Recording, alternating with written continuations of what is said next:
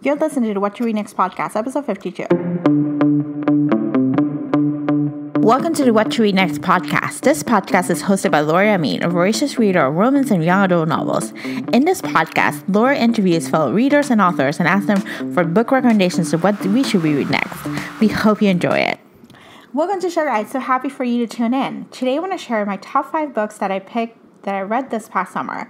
I do this episode every quarter. Tune into episode 35 for spring picks and episode 8 for my winter picks.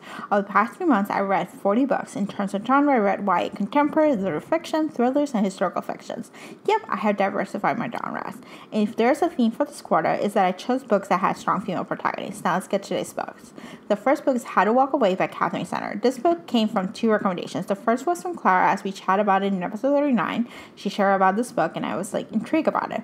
But then the second book recommendation came from Sarah's Bookshelf's personalized book recommendation. She offers a service where you actually fill out a survey and she actually sends you a personalized book recommendation for you to pick up. So I decided, you know what? I'm going to try it. I've heard it a couple times. I'm going to give it a try. I'm going to read this. And I completely love this. This book is compared from Me Before You. And you can see the parallels. But the good news, there's no major twist points. And you're not going to be crying like Me Before You. So that's kind of exciting. So this is the story of Margaret, who after an accident, her life completely changes. We see her path toward recovery and how her life gets transformed.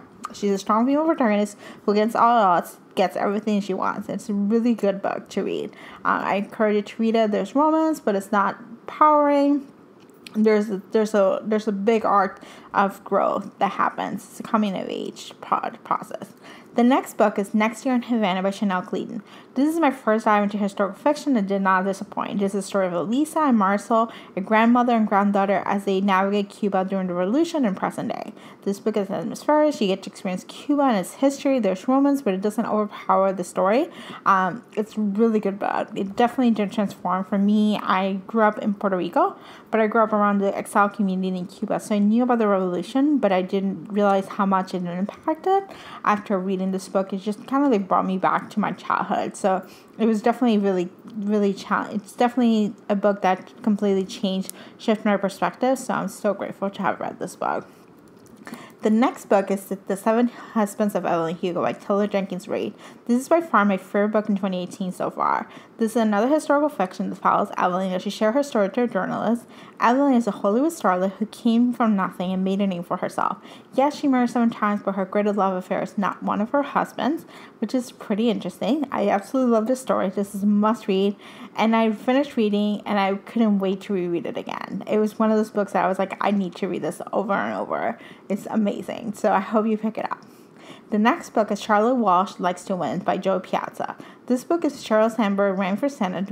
What will her campaign look like? This book dives into the world of politics as a woman running for office. This is a timely read. It's actually set in 2018 present day, so it's set in the current political climate.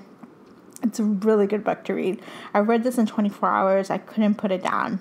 I felt Charlotte was really one of those characters that she actually dived into. She was not perfect, and that's what I love about it. She had her quirks, she had her moments, she had things that she did that she did not feel proud about that, and it was definitely an interesting book. So I definitely encourage you to read this.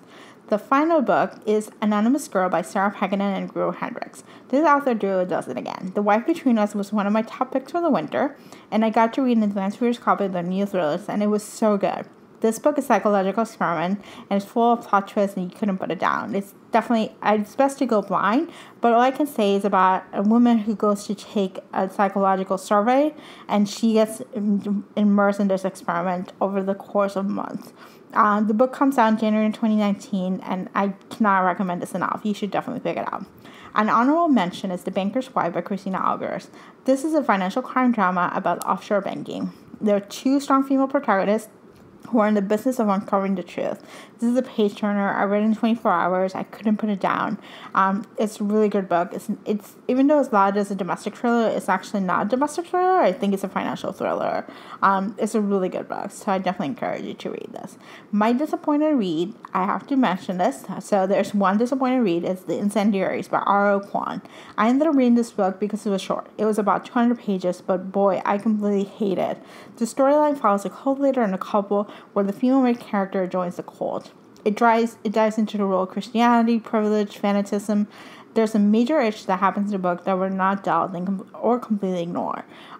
This book has trigger warning, has sexual assault. It has, protest, but the sexual assault is a big trigger warning for me, so I definitely wanted to share that.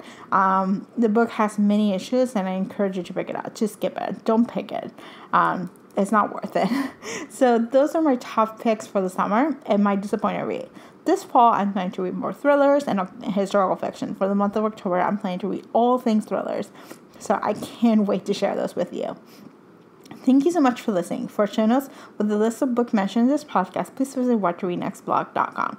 If you enjoyed this podcast, please consider reviewing iTunes. It's the best way for this podcast to be discovered by a new bookish audience. Thank you so much for listening. I hope you have a fantastic day.